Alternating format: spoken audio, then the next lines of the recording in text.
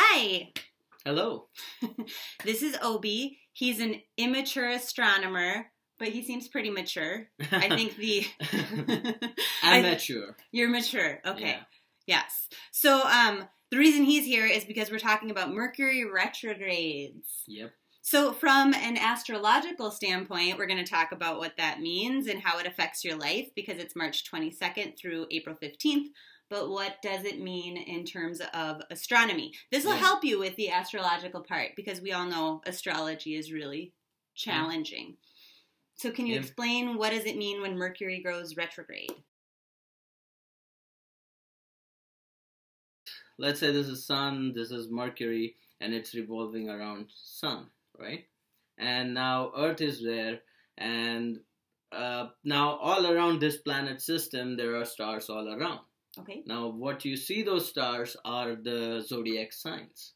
So zodiac signs are behind all around us, and there are 12 zodiac signs all around us. So when the Mercury is moving, now if you are looking from Earth, now it will point to one of the zodiac sign. Okay, so I'm going to look over here at something. So it's pointing behind. Now as it's moving, once from this angle or from the Earth, it looks like now it's pointing towards me. But as it's coming closer, it's still pointing towards me. So the relative motion slows down. So instead of moving forward to the next sign, it seems that Mercury has slowed down in that sign. Okay? And because it's still pointing towards me if you're on Earth.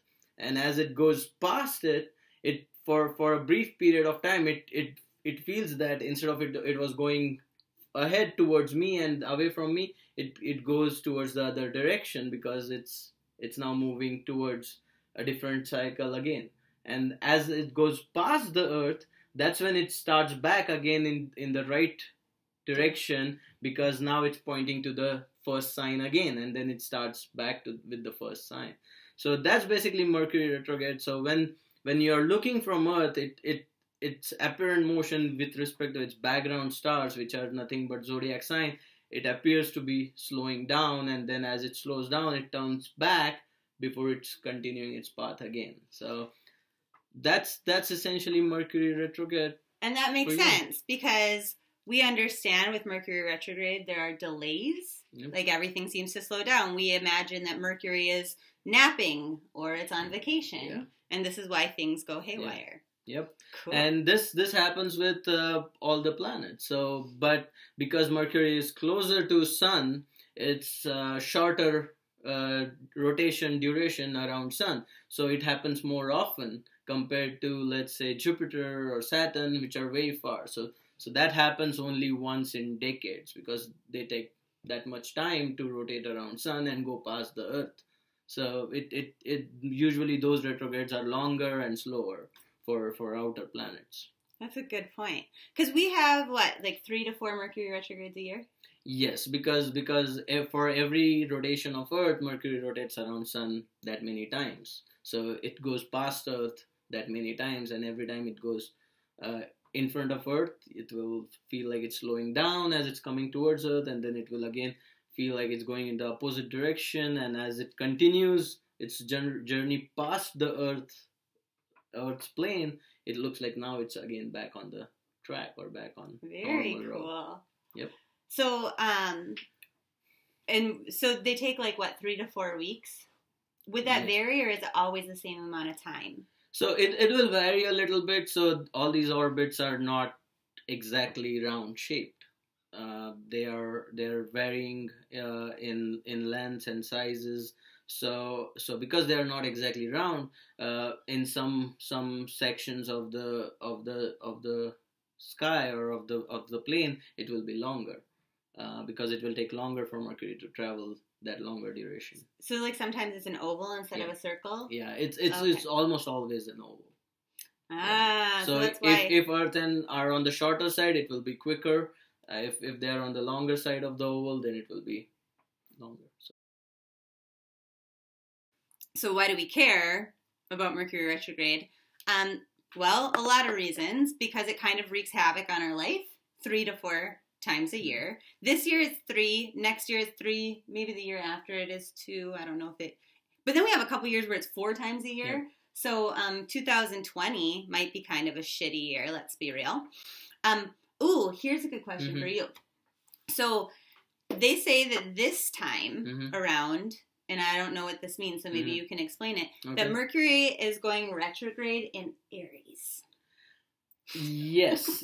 So I've got my Earth here. Yes, we've got our opal sun. And we got the sun. And is this we easier got, if I'm the sun? And you'd be the... And this is the Mercury. Okay. So if you look from the Earth, it is pointing to a sign, right? Oh, so it's pointing to Aries. So it's if it is here right now, it's pointing to Aries, and that's where it starts its motion on the other side. So it came to Aries, okay, and then it started slowing down as it's moving closer to Earth or towards Earth. It started slowing down because we don't see it moving as fast from Earth, and so it slows down in Aries and then turns into other direction, starts going into other direction towards the previous sign instead of moving ahead, and that's why it says it's retrogressing in Aries. Now, if the Earth and Mercury are here, they are pointing to a different sign, probably Libra, and that's where it's slowing down, and that's where it is very neat. Retrograding. So with it being in Aries this time, Aries is a sign of like impulsivity, right? So you might be impulsive. Yeah. So you want to really watch out that you're not snapping at people. You want to take a deep breath and think about things, especially because Mercury is all about communication. So when Mercury goes retrograde from an astrology standpoint, you can expect crappy communication, really. Your emails can get lost. It might be harder to focus and learn things. It might be one of these times where you make a lot of speaking gaffes or errors, having miscommunications, misunderstandings with people, like communication chasms in general. You want to double check your work always. Edit everything, a lot of spelling errors. It's like a time when it's hard to research to find the things you need. Your internet might not even be working, let alone having the ability to find the right websites. It's a poor time to do negotiations. It's a bad time to buy anything expensive. Why? Because when Mercury goes retrograde, then things break, right? And would you rather have waited 30 days and bought something that worked? So, like, if you're thinking about getting the iPhone X, don't get it until after April 15th because you are going to drop it and you will ruin it and you don't have insurance for glass. Yeah, it did resonate with me. I know a few various folks who are kind of breaking their phones and stuff. So everyone will be breaking their phone though. It's a time when like codes go wrong too. Yeah. So like mailing things, shipping is a problem sometimes. Packages getting delivered to the wrong house. Another reason why you don't want to buy expensive things. Someone could deliver that iPhone, to your neighbor and then they keep it. So it's also a bad time to travel. So flights are always delayed, and like you want to double check your emails, make sure that you have you might get an email because communication is all jacked up saying that, okay, well, your flight is at this time, be to the airport by this time, and then you get there and they're like, oh, you already missed it. Well, whose fault is it? Doesn't matter, it happened. Traffic delays, your navigation goes wrong. So in this kind of time period, you can expect to feel indecisive. Other people will be indecisive. This is also a time when, like, in your love life, exes come back. So watch out for that. But some people look forward to that. Some people don't. It depends on your past experience, right? So those are kind of like the negative things that we think about. We think about Mercury going retrograde as a negative thing, but it doesn't have to be if you know this, right? So if you're cognizant of like your impulsivity and like your ideas that you want to like rush ahead and get through things, just like kind of remember, oh wait, this is a time period of 3 to 4 weeks when things tend to go wrong. I need to stop and think for a minute because all of the Mercury stuff is related to air signs, mental activity, thinking, speaking, writing. So, so things you don't want to do, for example, I think we kind of already talked about, but you wouldn't want to go get like a plastic surgery that's elective, right? Okay. I mean, if it's an emergency, do it, Yeah. obviously, right? But like you would have a really botched boob job if you did it in Mercury retrograde. You know, you might have one going this way, one going that way, completely different sizes. You totally regret it. So massive, big expenses. If you can wait, that's a good idea. Yeah. Let's see. You don't want to sell expensive things either. Massive, like big car repairs. Okay. Because maybe you won't get the right amount of money for it. Something could go wrong with the sale. If you're counting on the money, that would be a problem. It's not a good time to change jobs. But it is a good time to make sure that you have backup plans. Back up your computer, back up your cell phone, put all of your pictures on a flash drive. You want to double check your emails, make sure that they sent. Yeah. Like we said with the editing, write stuff down so you don't forget. Because this is like your mental progress kind of slows down, right? We're not as focused. Now, the positive things are, even though like exes can come back, other things can come back too. Things that you lost before might show up. Yay! Old friends and family members might show up. Yay! Okay. Yep. And then, but that being said, new things. If I went and bought a really cool pair of sunglasses, and then I was like going to the airport to go on my vacation, I would lose my sunglasses in the taxi, probably, and never get them back because I bought them in a Mercury retrograde. Yep. And then I get to the airport and find out my flight was canceled. See what I mean? So you have to be very smart with the way that you handle, you know, prep work in advance. Yep. It's a bad time to launch a business because nobody's going to see it, or they won't decide to buy your product, or, you know, your website will work half of the time. Sometimes it won't.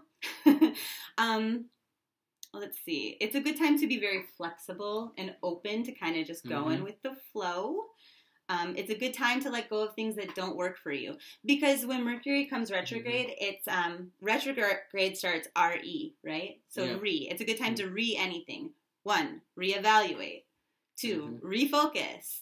Redo things, redesign things. So any projects that you've started leading up to it, it's a good time to make changes to that. Okay. Get rid of the things that aren't working for you. Any frustrations you've had in the past, like on a certain project, they'll probably pop up in a more amplified way. But now you, with it being in Aries and being like a fire sign, which is all about creativity and things like that, you might come up with really good creative solutions that you never thought of before.